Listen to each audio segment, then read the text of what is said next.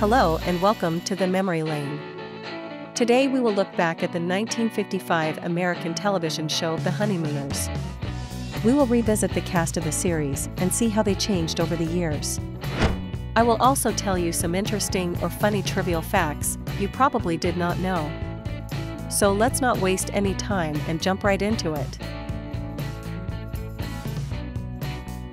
Jackie Gleason died of colon and liver cancer in 1987 at the age of 71. Art Carney died of undisclosed causes in 2003 at the age of 85. Throughout her life, Audrey Meadows was the only cast member to receive residual payments. Her shrewd manager predicted the possibility of a rerun even in the early stages of television, before precedents were established. A clause in her contract stipulated that she would be paid royalties if the show aired in subsequent time slots in the future. That's an interesting bit of history, because now it's a standard requirement for all television work that the involved parties get paid for each show they appear in.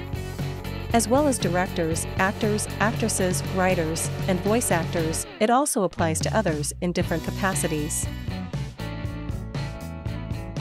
Audrey Meadows died of lung cancer in 1996 at the age of 74.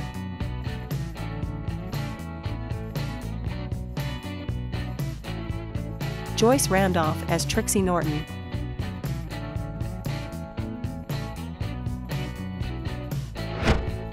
The Flintstones' four main characters were inspired by these four main characters. A life-sized statue of Jackie Gleason dressed as Ralph Kramden stands outside the Port Authority bus terminal in New York City since 2000. George Petrie died of lymphoma in 1997 at the age of 85.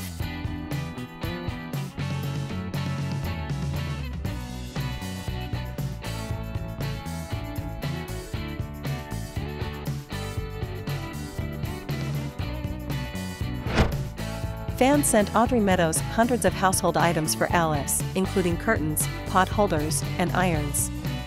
A fan sent her 10 cents to buy a curtain rod, since it was too hard to mail one.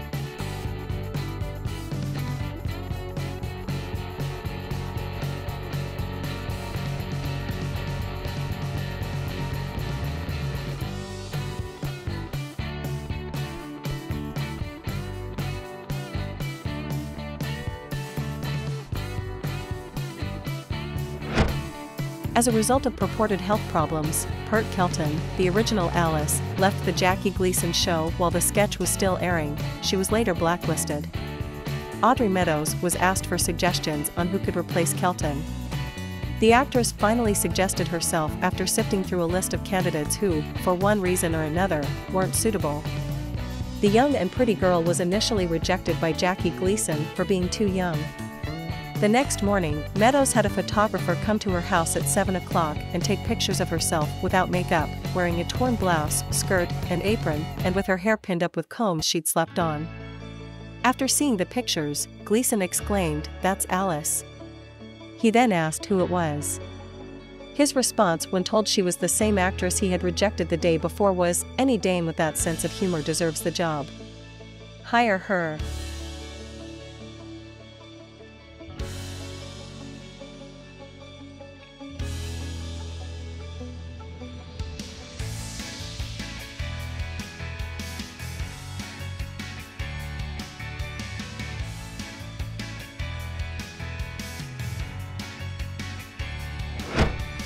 A live show was filmed in front of an audience, edited, and shown later.